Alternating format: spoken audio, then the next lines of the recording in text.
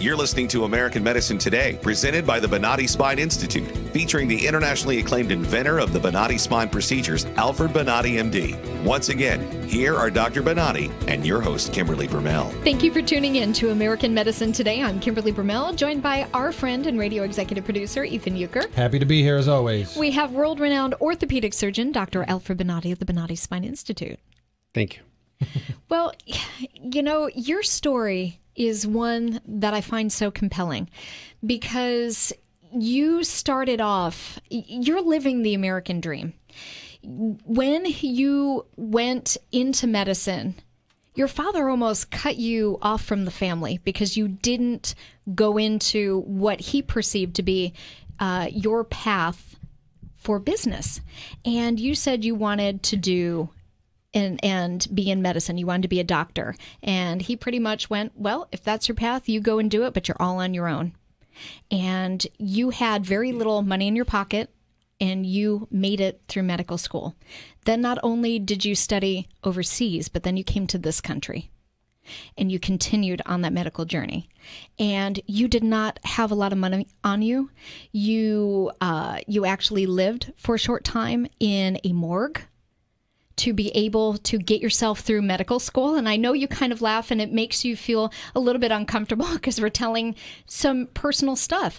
But this is what's so intriguing about you is you didn't give up. You had the tenacity. You had to learn another language. You came to this country and you made it. Mm-hmm. And then you trained in traditional spine surgery and you saw, you know, you went through medicine and you didn't just pay attention to parts of the spine and neurosurgery, but you really paid attention to everything.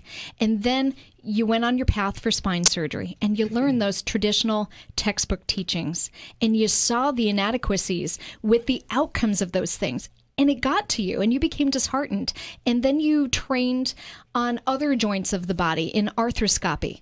And you decided to tackle that for a while because you were unhappy with the results from traditional spine surgery. And then one day you said you were at a medical conference and light bulb, you knew the technique. You figured out how to access the spine in a different way. And then another day you were driving and you developed the tool that got you to that point. And boom, there became the journey for your patented Bonati spine procedures that are exclusive to you and your facility. I never will tell stories anymore to you. But it's an incredible story because some people think that you had a silver spoon in your mouth and everything was hand-fed to you. And it's not the case. You fought for everything. And then he became the target of like witch hunts. How dare he do this? His things are experimental, and they're not. Over 30 years later, they are not experimental. They are tried, and they are true.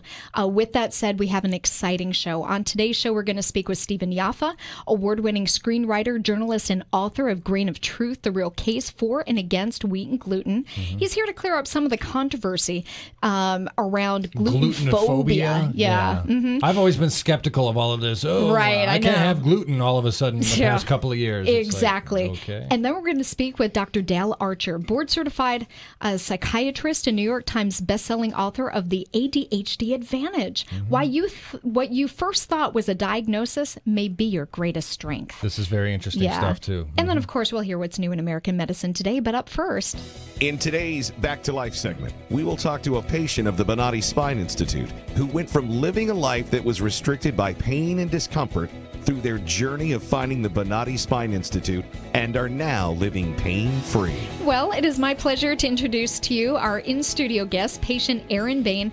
And you're in what, Palm Harbor or Newport Richey? I'm up in Newport Richey. In Newport Richey. Mm-hmm. Well, thank you for joining us. You have quite the story. Why don't you tell us how you came to be in pain? Was it an accident, something degenerative in nature? Well, first of all, it's an honor to be here, and I'm grateful for Dr. Bonati. I broke my neck in '96 working as a construction equipment hauler. Mm-hmm. I slipped off one of the trucks and broke C5, C6. I had a fusion from my left hip into my neck, Okay. which was, to me, the worst surgery I've ever seen and the worst results afterwards. Meaning, for those who don't know, they took what? Hip bone. Bone from your hip and fused it in your neck. Correct. At another facility, obviously. Right. Yes. And I had such pain that came out of that I was taking 7-hydrocodone and it wasn't taking the edge off of it. Wow. There was I was running out of options after the workers' comp case closed Sure. to acquire medication that would handle the pain level. Right. And I went into a variety of meditation, Tai Chi, all kinds of stuff to try to alleviate the pain and try to work through it. Mind over Right. matter kind of Yes. stuff. Yeah. Right. It also gave me a very big distrust for doctors. Okay. The doctor that worked on my neck back then stated after the year and a half of recovery that I didn't do bad for an operation that I didn't have to have. That you didn't have to have, but yet you underwent it. Right, and I didn't know at the time I didn't have to have it because I was pushed into it. Right. You wouldn't have agreed to a procedure that you didn't need. Right. It's Right. just they didn't tell you that. Right. Right. What was your range of motion like after that fusion? It was horrible. I had very limited neck movement laterally, Okay. left and right, and I could easily put my chin down on my on my chest, Sure. but raising my head up was a totally different story. Now, how long did you struggle in pain? Was it for 19 years? Yes, there was 19 years. Goodness. I did everything that I could do to work through that. At one point, I lived in Dallas and I was working for IBM. We were putting in 60 to 80 hours a week. We had a cold front come through, and I was literally crippled, laying on my bed for 3 days in pain because I just could not move, and I almost got fired over that. Unbelievable. Quickly describe for the listeners what your pain was. Was it a shooting pain? I had every kind of pain that you could imagine. I've had the burning sensations. I've had the feeling like there was a cold sheet of steel wedged in my spine. Eek. The prickling feelings, the pulsing, burning, and of course the underlying ache that just never went away. Yeah. What was that journey to Dr. Bonatti's? Did you seek out any other doctors along the way? Well, in January of this year, I slipped and fell in my kitchen. Okay. And it Darn. damaged all of the muscles up in my shoulders. A few weeks later, I realized, hey, the shoulder pain is gone. Right. The neck pain has gotten much worse. Okay. And it gradually had gotten to a point that I was in really bad condition. I went to LSI, Laser Spine Institute. I had a period of 3 months that I talked to them. Okay. They did not want me to talk to a doctor until 2 days prior to surgery, no matter how many times I said, look, I have specific questions I need to ask. Right. When it came time to do the surgery, they said, well, you live outside of our radius. You have to pay for a hotel. My wife is the only one working. Right. We have 5 kids. There's no way we could afford a hotel in Tampa that our car wouldn't get stolen at. Okay. So we said, okay, that's a deal breaker. They gave us our money back. And immediately I found Dr. Bonatti online. And I was looking at the credentials and I realized, hey, he started the entire process that LSI is using. Or So if pretending they use. Well, Yeah. if he originated it, Right. then he's got to be the master of it. Indeed. So I went to the website, I put in for the information kit. An hour later, I got a phone call from Jenna. Okay. And 3 or 4 hours later, I got a call from Dr. Bonatti himself. That floored me. The founder of the Institute, the founder of the whole procedure called you back. Which really shouldn't be that surprising. It I mean, that's the way it really should Yes. be. It's just not like that anywhere, But Dr. Bonatti cares about his patients and will pick up the phone and call them specifically. I was deeply impressed by that. Just the fact that he did that alone, I said, okay, I feel like I'm really in the right place now. So when you came in and Dr. Bonatti looked at your MRI, what was that like? He walked in very quietly, put the MRIs on the screen, looked at him for about 30 seconds, turned around and said, "You are in very bad pain." And I said, "Yes, I am." And he finally, someone gets it. Right. And so he didn't even have to, or you didn't even have to tell him really what was wrong. He kind of knew just by looking at your MRIs. Right, right. Yeah, he looked right at it, and it didn't take him long at all. He was cycling right through them. I was amazed at the speed and the knowledge that he had in it. And I thought, well, he's doing this for 30 years, but still, I've never seen anyone go through the films that fast and be able to pinpoint it that quick. And tell us about the procedure itself. Were you a little apprehensive going into it, I'm sure, having already gone through failed procedures elsewhere? Well, when you have a bad experience like that, you look at it and you think, well, I really don't want to trust another doctor, but the pain is immense. I'm going to give him a shot. And the very first surgery that I had, I noticed a significant difference. The second surgery I had, sitting in the recovery room, I had absolutely no pain.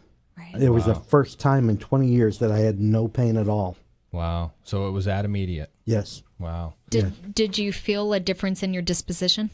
Extremely. I had always been kind of a jerk for those 19 years because the pain equates to anger. Yes, it Well, does. yeah, you're uncomfortable constantly. Well, you're mad at people for no reason at all. Correct. And combined with the history of fighting that I've had, that could have been a very dangerous thing. Yeah. Sure. When, just quickly, do you remember interacting with Dr. Bonatti during the surgery? Vaguely, yes. Yes. But I do remember he's comical, but he's very serious about his job. Yes, very laser focused, as we like to say. And How are you today? Yes. Extraordinary. Yeah. Extraordinary. I still have one surgery left to go through, but I've never felt so good in my life. And I don't remember feeling this way. I don't remember how to be nice now. You may not need the surgery. You feel so good. I just wanted to say you were feeling so much better that you told me that you're looking to start a company, actually. I am. A home-based company. Very cool. Just quickly. We're starting Deadwood Barbecue Products. It's a new market of products that isn't anywhere on the market. It's not packaged the way that we package it, and it's not being offered the way we're offering it. Without a patent, I'm really kind of strapped to it. That's okay.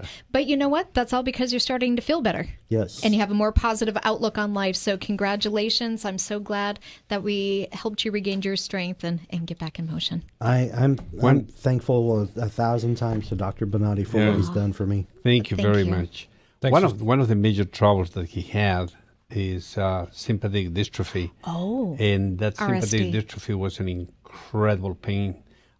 They cannot even touch the skin because they burn, and if you touch it, this pain associated with. So he was in very bad shape. Wow. Well, thanks again, Appreciate Mr. it, Bain. Aaron. If someone is suffering just like Aaron Bain with RSD or any of those other problems, reach out to Bonatti at Bonatti.com. Coming up after the break, we're going to speak with Stephen Yaffa, award-winning screenwriter, journalist, and author of Grain of Truth, the whole controversy behind gluten phobia. Make sure you stay tuned.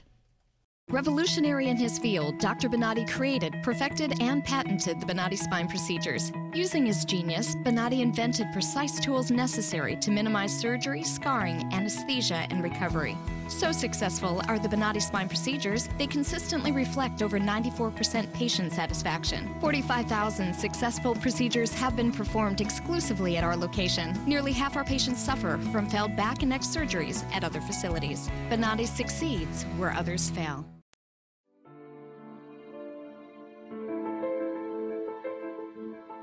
This is the first time that I am pain-free after 18 years. And it's just wonderful. I love it.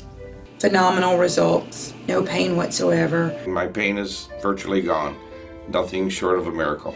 Those surgeries gave me my life back. Already I feel like a new person. I'm going home new.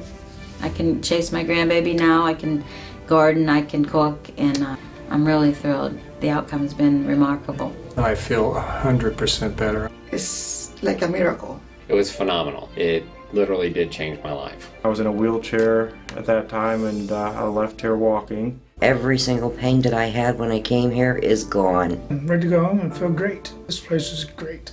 Thank you. Everything that they said they would do, they have done, and I'm very, very satisfied and happy with those results. I knew in surgery, in fact, I told the surgeon when he relieved the pain off the nerve. The pain is gone. I'm feeling wonderful. I have no pain. I feel better than I felt in 4 years from the surgery. It was almost immediate relief. Today I am totally pain-free, which is just amazing. It's fantastic. It definitely works. I mean, I really don't know what else to tell you. I'm happy.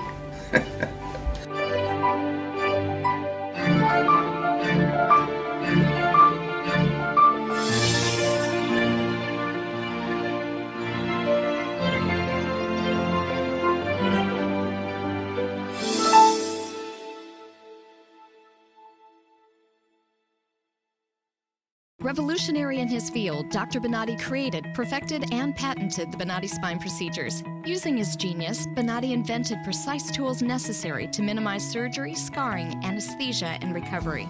So successful are the Bonati spine procedures, they consistently reflect over 94% patient satisfaction. 45,000 successful procedures have been performed exclusively at our location. Nearly half our patients suffer from failed back and neck surgeries at other facilities. Bonati succeeds where others fail. You're listening to American Medicine Today, presented by the Bonati Spine Institute, featuring the internationally acclaimed inventor of the Bonati spine procedures, Alfred Bonati, MD. Once again, here are Dr. Bonati and your host, Kimberly Bermel. Thank you for joining us for American Medicine Today. I'm Kimberly Bermel, joined by our radio executive producer, Ethan Euchre. I am here as always. Well, we have the pleasure of bringing Stephen Yaffa, award-winning screenwriter, journalist, and author of Grain of Truth, The Real Case for and against wheat and gluten. Now, he's here to clear up some of the controversy behind what they call gluten phobia. Mm-hmm. So thanks for joining us, Stephen. Hey, you're welcome. I look forward to it, Kimberly. I guess the first question is, and I know, Kimberly, you've heard me talk about gluten, and I'm always a skeptic about everything that becomes trendy and all the hype and this and that. Correct. So that's kind of why we brought you on, Stephen, because you did a lot of investigation into what gluten is, a lot of behind-the-scenes stuff, very interesting observations that you came up with. Yes. First and foremost, what the heck is gluten? Good question, Ethan. By the way, this is a good subject to be skeptical about, as I learned. The answer to your question, the short answer is that it is a protein complex in wheat, barley, and rye, and that complex consists of two proteins, gliadin and glutenin. And the upshot of all of this is they contribute to the reason that bread rises in the oven, and they do so by forming the elasticity and the extensibility that allows the dough to trap escaping carbon dioxide gas and create the air bubbles that give rise to the bread. Okay, so there's no way to... Well, I mean, I guess there are gluten-free things, so there are ways to take gluten out of it. Well, my question is, and why I've always been skeptical of this since it became trendy in the past couple of years, is... Clearly, gluten isn't something new. It's probably been in wheat and breads for hundreds of thousands of years. Why is it just coming to the forefront now? Mostly because it's one of those things that sort of like, it's the perfect junction, almost the perfect storm in this case of celebrities like Gwyneth Paltrow and books like Wheat Belly and Grain Brain. All making out that wheat is Satan's spawn, basically. That as Davis says in Wheat Belly, or according to Davis in Wheat Belly, it's killed more people than all the wars on Earth combined, and so forth. That's a bold statement. Frankly, totally nonsensical. But to answer your question, it's one of those things that people can latch onto as a one-stop shop for changing their diet and maybe getting healthier as a result. The truth of the matter is quite different from that, but I have a feeling that a lot of that has to do with the fact that it's become so popular. Now, I was reading all the prep for the show, and they were talking about, is it celiac disease? Is that how you pronounce it? Yes, it is. Now, how can the complex proteins be broken down and safely digestible by most of us who don't suffer from that disease? Because that's like 1% of the population. Less than 1% of us suffer from celiac disease. About 6% of us are self-reported as being sensitive to gluten in the best clinical tests, and yet approximately 35% of us think we might have gluten sensitivity. So you can see there's a disproportionate amount of people who think they're gluten sensitive compared to ones who may actually be. And the answer to your question is that in order to be able to eat gluten safely, for most of us, and we're not talking about celiacs who can't eat wheat at all, but for the rest of us, the long fermentation that comes from sourdough fermentation, where lactic acid becomes bacteria become part of the mix in the dough, breaks down the gluten molecules into smaller peptides, which are really small strings of amino acids, and they basically have a much easier time being digested through your intestines, and the sourdough processing itself slows the conversion of sugar, of starch into sugar through your bloodstream. So it's got a lot of benefits, and it delivers. In long fermented sourdough really delivers the nutrients in wheat to your system in the most beneficial form. What are some of the side effects if you do suffer with that? What are some of the symptoms that people deal with? Well, if you do have real sensitivity to gluten, you're going to feel bloated. You're going to have potentially what's called brain fog. You're going to have, potentially have skin rashes. Okay.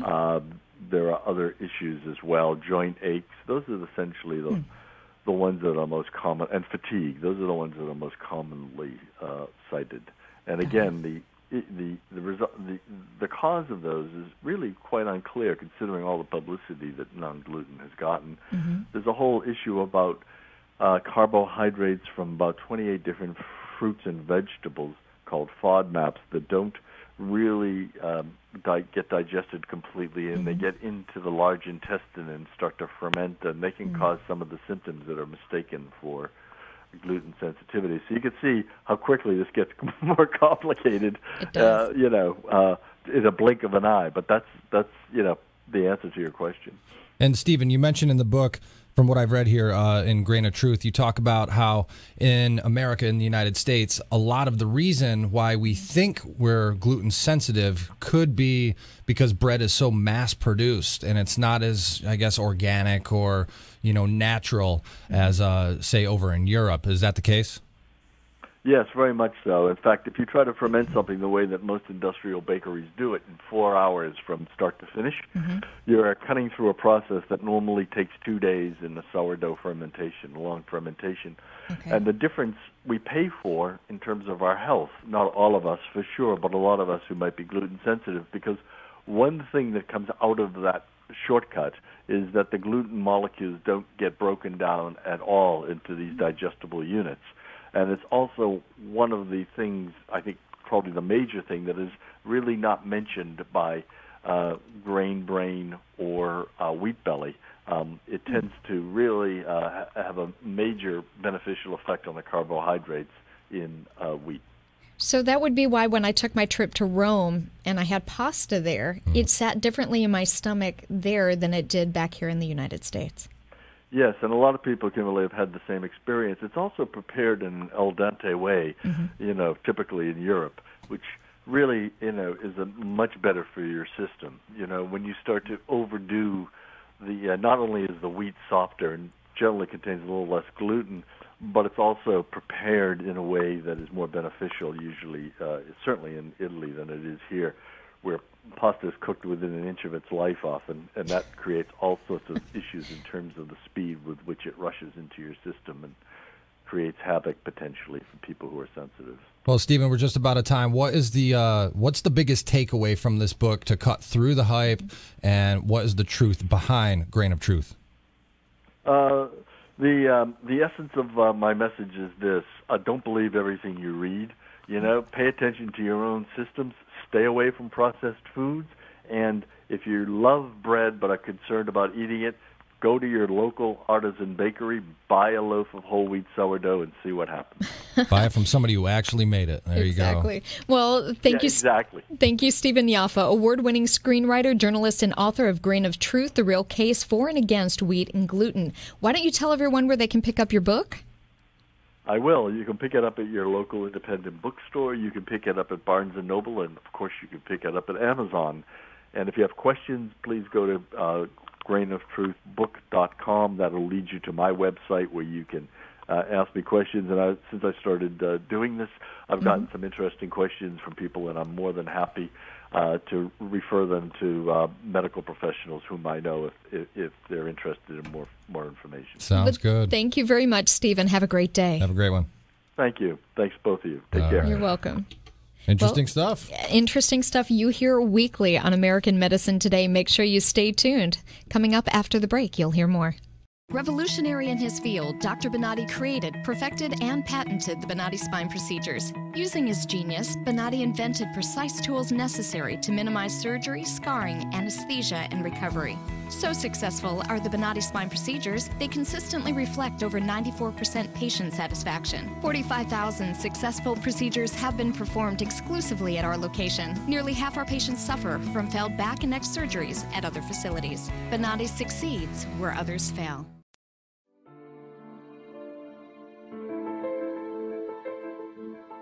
This is the first time that I am pain-free after 18 years. And it's just wonderful. I love it. Phenomenal results. No pain whatsoever. My pain is virtually gone. Nothing short of a miracle. Those surgeries gave me my life back. Already, I feel like a new person. I'm going home new. I can chase my grandbaby now. I can garden. I can cook. And I'm really thrilled. The outcome's been remarkable. I feel 100% better. It's like a miracle. It was phenomenal. It literally did change my life. I was in a wheelchair at that time, and I left here walking. Every single pain that I had when I came here is gone. I'm ready to go home and feel great. This place is great. Thank you. Everything that they said they would do, they have done, and I'm very, very satisfied and happy with those results. I knew in surgery, in fact, I told the surgeon when he relieved the pain off the nerve. The pain is gone. I'm feeling wonderful. I have no pain. I feel better than I felt in 4 years from the surgery. It was almost immediate relief. Today I am totally pain-free, which is just amazing. It's fantastic. It definitely works. I mean, I really don't know what else to tell you. I'm happy.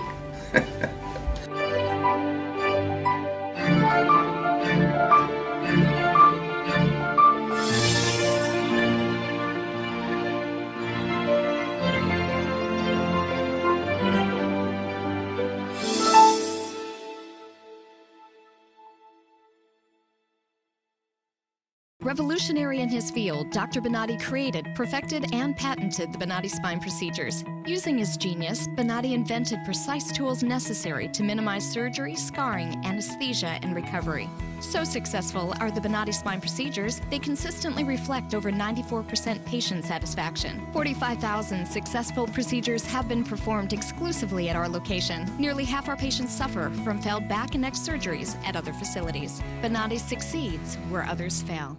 You're listening to American Medicine Today, presented by the Bonati Spine Institute, featuring the internationally acclaimed inventor of the Bonati spine procedures, Alfred Bonati, MD. Once again, here are Dr. Bonati and your host, Kimberly Brumell. Thank you for joining us for American Medicine Today. I'm Kimberly Brumell, joined by our radio executive producer, Ethan Euchre. Always glad to be here. Well, we have an exciting segment. We're here with Dr. Dale Archer, board-certified psychiatrist and New York Times best-selling author. His latest book is called The ADHD Advantage. What you thought was a diagnosis may be your greatest strength. So thank you for joining us, Dr. Archer. Great to be here. I wanted to start out, Dr. Archer, by saying, we've spoken with some other experts on this topic, and the diagnosis of ADHD has been an epidemic, really, in the past decade. Do you think this is strictly an American thing? We really kind of only see it here in the States, don't you think? It's absolutely only an American thing. If you look at the rates around the developed world, I mean, they're very, very much lower than we are. For example, in the UK, it's about 2%. In France, it's about 0.5%. And the crazy thing is, even within the U.S., there's a wide variability from state to state. You look at Nevada, it's less than 6%, Louisiana pushing 16%. So not only is it overdiagnosed in the U.S., but it's very, very random in terms of where those diagnoses are taking place. And one thing that really attracted me to this book and made me want to speak with you is not only has there been an epidemic of diagnosis, but sort of one of the angles in your book is that a lot of the quote-unquote traits of ADHD that lead to a diagnosis of that can actually be very helpful in your personal and professional adult life. Isn't that correct? Yeah, I think that the big problem is that the diagnosis of ADHD, attention deficit hyperactivity disorder, those two Ds, which imply, wow, this is a really bad deal. You have a deficit, I have a disorder, I'm sick, how can I ever lead a normal life? And they're talking about all of the negatives that go along with it. Well, what's been lost throughout all of this is the fact that there are tremendous strengths within the ADHD trait. No one's saying anything about those, and finally we're getting some scientific studies that are coming out.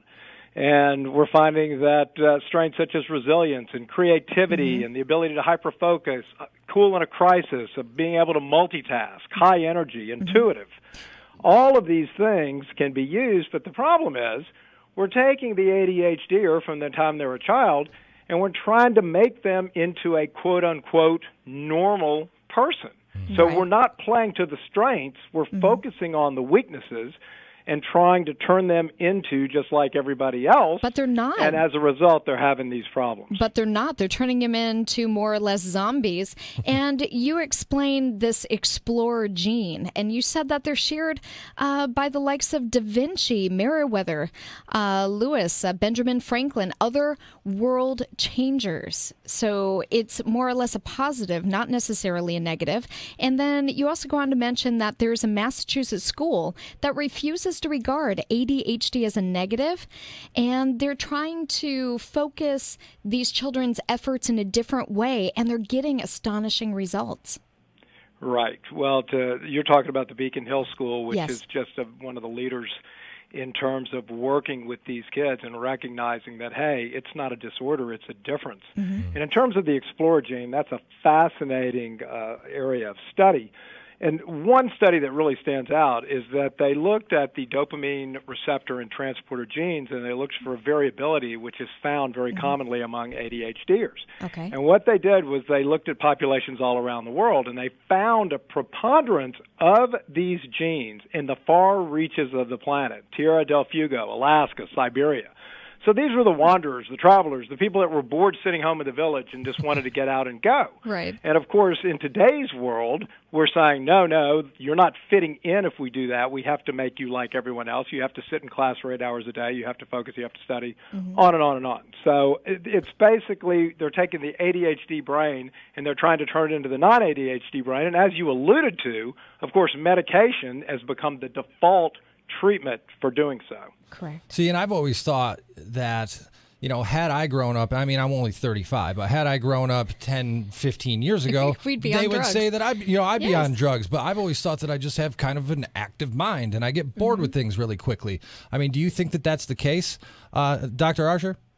Well, I will tell you that, I mean, if I had grown up 30 years later, I would have been diagnosed and slept on meds. There's not a doubt in my mind because I'm tremendously ADHD even to this day.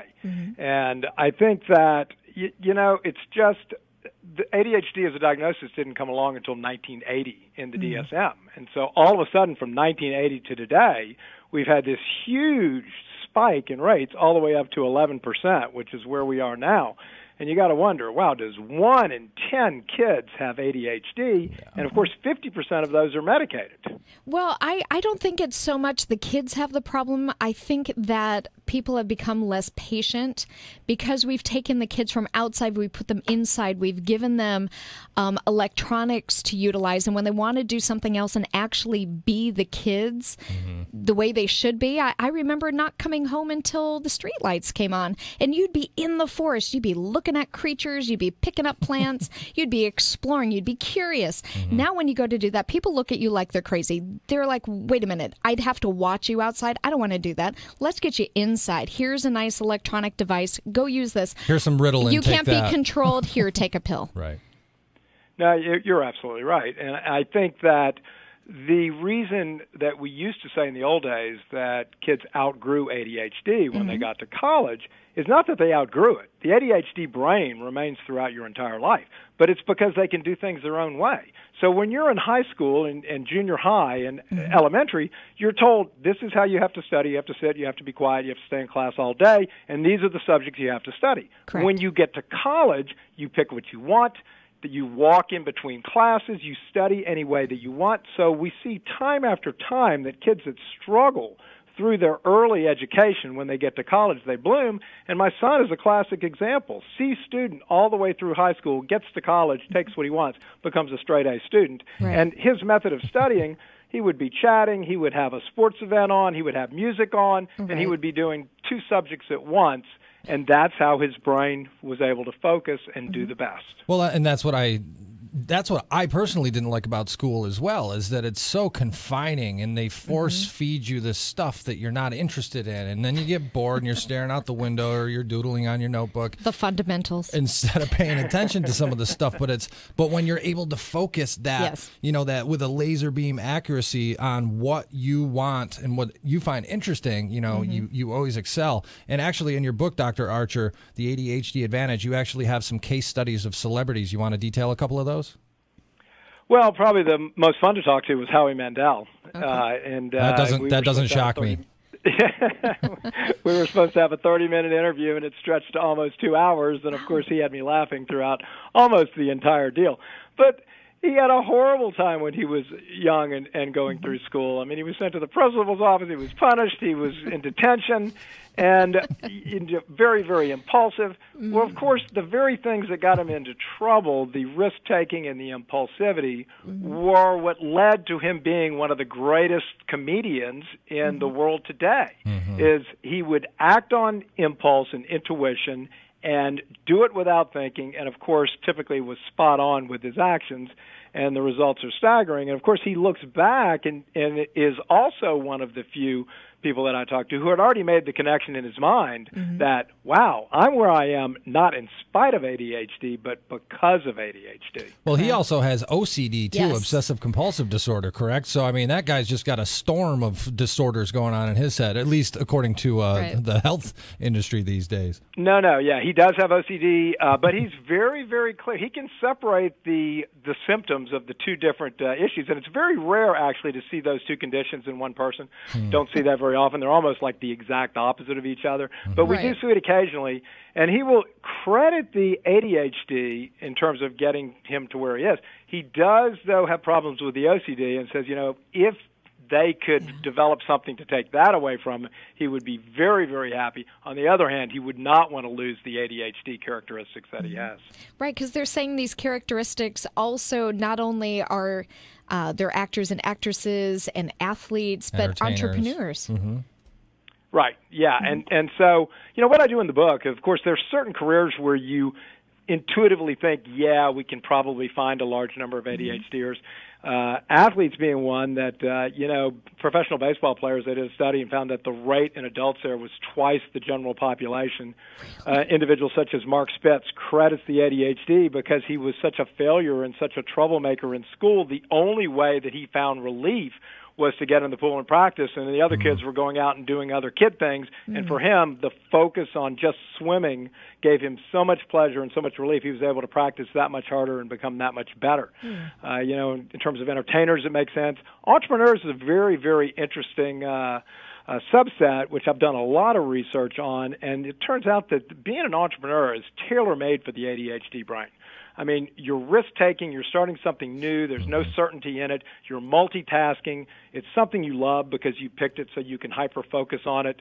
It appears that the ADHD brain is drawn to being an entrepreneur, and actually there's some anecdotal studies that show that those who found their own business are 3 times more likely to have the ADHD trait than those who do not. Unbelievable. Well, we're just about out of time, but Dr. Archer, any advice for parents who, they have hyperactive kids? Obviously, you're probably saying don't put them on pills, but what can they do to sort of harness that energy in a positive way? Well, I think education is the key. And look, I am not opposed to medication, but I think that the problem is medication has become a first resort and not a last.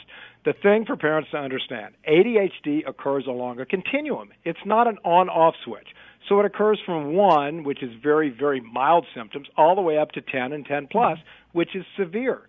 And now if you have the 9 or the 10 or the 10 plus method of symptoms, then you probably do need treatment, maybe medication as a last resort. The problem now is we're diagnosing those in the 5 to 8 range. We're taking those in the middle of the road, slapping the diagnosis on them, and we're treating them the same way that we treat the severe cases. So what I would say with a parent is if you do have a child that you suspect has ADHD, you've got to get them to a specialist, not a family practitioner, not a pediatrician, a child psychiatrist who specializes in ADHD and who will then give you options of therapy and different methods of parenting skills and different types of ways to work with that child that don't entail medication. If all that fails, then and only then should you consider meds. Well, thank you for joining us, Dr. Dale Archer, board-certified psychiatrist and New York Times best-selling author of ADHD Advantage. What you thought was a diagnosis may be your greatest strength. Thanks for being our guest. Thank you, sir. Thank you so much. You're listening to American Medicine Today. Hopefully we'll have him on again. That was good stuff. Yeah, it was good stuff. Make sure you stay tuned. We'll be back after the break. Revolutionary in his field, Dr. Bonati created, perfected, and patented the Bonati spine procedures. Using his genius, Bonati invented precise tools necessary to minimize surgery, scarring, anesthesia, and recovery. So successful are the Bonati spine procedures, they consistently reflect over 94% patient satisfaction. 45,000 successful procedures have been performed exclusively at our location. Nearly half our patients suffer from failed back and neck surgeries at other facilities. Bonati succeeds where others fail.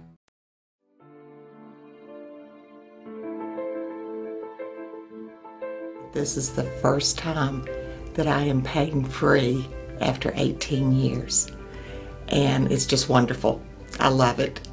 Phenomenal results. No pain whatsoever. My pain is virtually gone. Nothing short of a miracle. Those surgeries gave me my life back. Already, I feel like a new person. I'm going home new. I can chase my grandbaby now. I can garden. I can cook. And I'm really thrilled. The outcome's been remarkable. I feel 100% better. It's like a miracle. It was phenomenal. It literally did change my life. I was in a wheelchair at that time, and I left here walking. Every single pain that I had when I came here is gone. I'm ready to go home and feel great. This place is great. Thank you. Everything that they said they would do, they have done, and I'm very, very satisfied and happy with those results.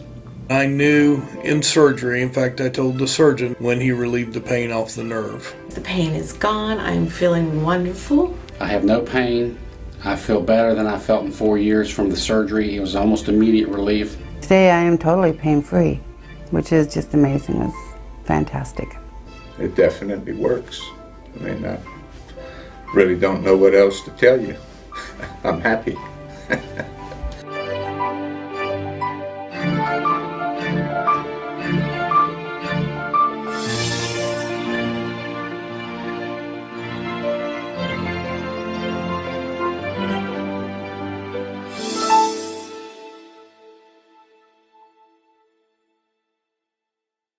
Revolutionary in his field, Dr. Bonati created, perfected, and patented the Bonati spine procedures. Using his genius, Bonati invented precise tools necessary to minimize surgery, scarring, anesthesia, and recovery. So successful are the Bonati spine procedures, they consistently reflect over 94% patient satisfaction. 45,000 successful procedures have been performed exclusively at our location. Nearly half our patients suffer from failed back and neck surgeries at other facilities. Bonati succeeds where others fail. You're listening to American Medicine Today, presented by the Bonati Spine Institute, featuring the internationally acclaimed inventor of the Bonati spine procedures, Alfred Bonati, MD. Once again, here are Dr. Bonati and your host, Kimberly Bermel. You are listening to American Medicine Today. I'm Kimberly Bermel, joined by our radio executive producer, Ethan Euchre. Happy to be here. Our senior fellow, Jeff Wagstaff. Present. And across from me is world-renowned orthopedic surgeon, Dr. Alfred Bonati of the Bonati Spine Institute. Hello. Let's look at what's new in medicine today, featuring Alfred Bonati, MD. Well, we're continuing the discussion from last week about how insurance companies are causing all sorts of problems with our healthcare system. Well, if you really know how horrendous ripoff is the insurance companies, look at the mergers that they just have this last month or so. Anthem just acquired Cigna for $54 billion. Billion with dollars. Billion. All right. Now, why that amount of money? And it's not really performing decent on the market of the healthcare. Right. Now, look at the other one. Humana is acquired by Aetna, who is a horrible insurance, and this is being another acquisition with $38 billion. Yep. Now. 37. Who is $37 billion? Yep. Now the problem is what's a few billion here and there? Well, no, and the major trouble with this is the executives are getting all these enormous amount of salaries, and the insurance companies are ripping off totally the insurer. Yes. Now they're taking all the money that they can take with the co-pays and deductibles and all this trash that they invented to be able to take money from the people. Yes. And then they offer them a very poor, reliable insurance. Because when they go to a doctor, so the doctor has two problems, or need to accept some type of reduction in prices from the insurance companies that they are manipulated, totally illegal, but they don't have any resources. Right. And the problem is we don't need to play this game. This game is being played because we allowed the people to play this game. What we need to go is we need to go to a market and go and play the market. And to do that is we said, our product cost X amount of dollars, and you pay me. I will fill up all the insurance papers for your insurance, and you go and fight your insurance. And when the people start to fight the insurance, you correct this market. This is the way to do it. You need to go and free yourself from the octopus of the insurance companies.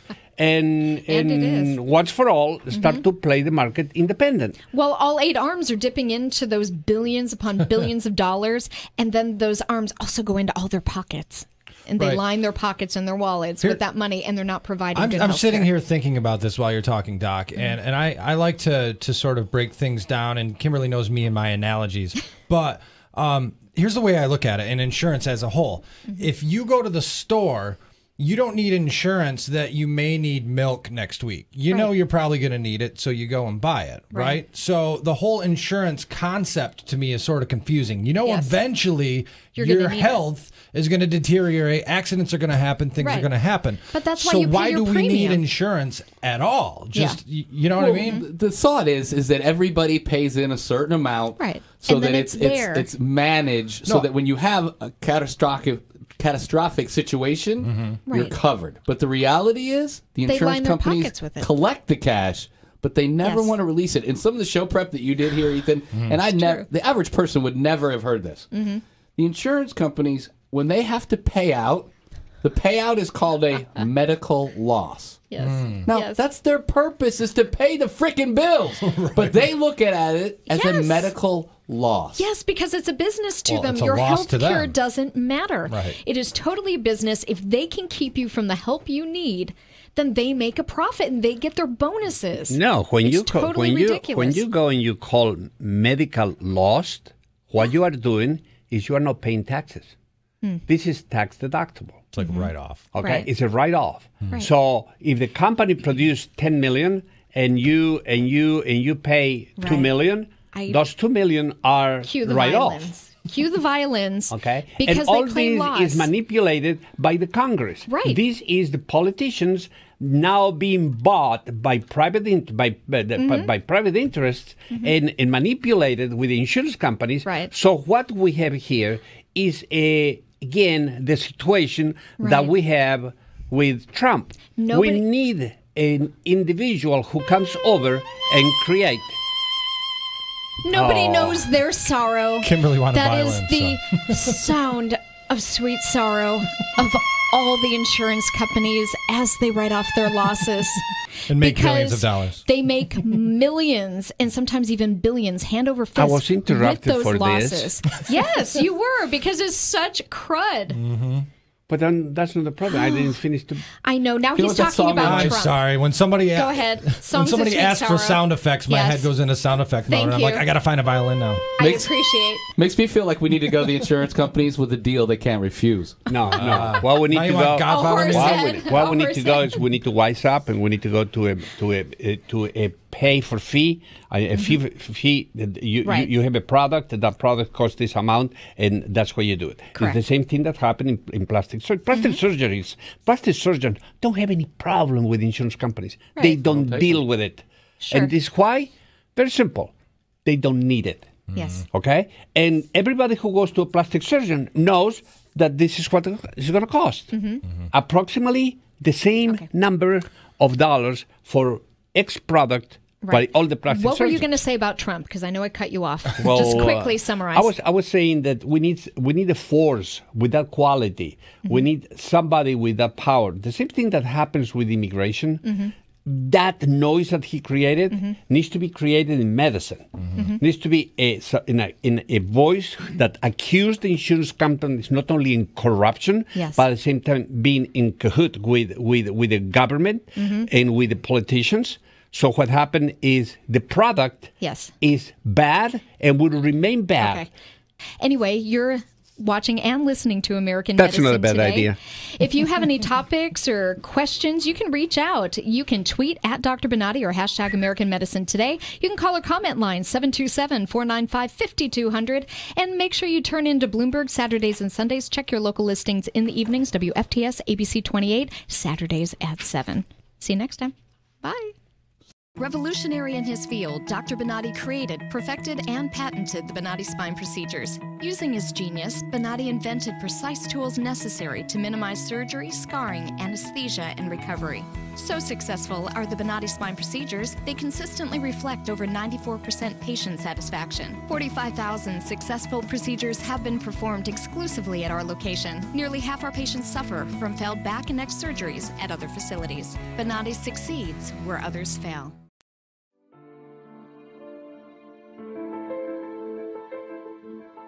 This is the first time that I am pain-free after 18 years. And it's just wonderful. I love it.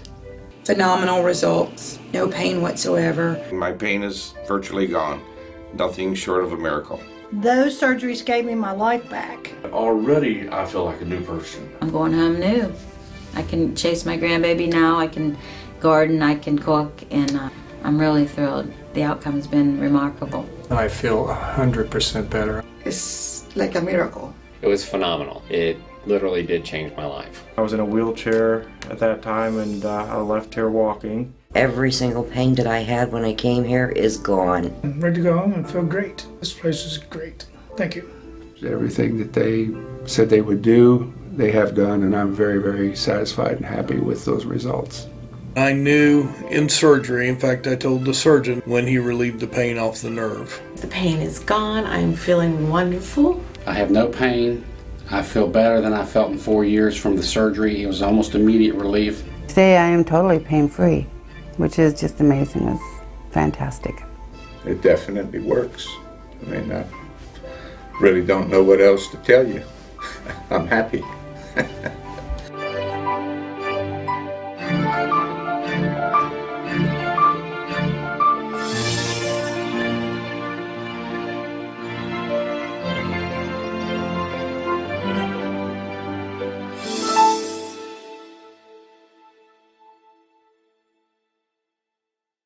Revolutionary in his field, Dr. Bonati created, perfected, and patented the Bonati spine procedures. Using his genius, Bonati invented precise tools necessary to minimize surgery, scarring, anesthesia, and recovery.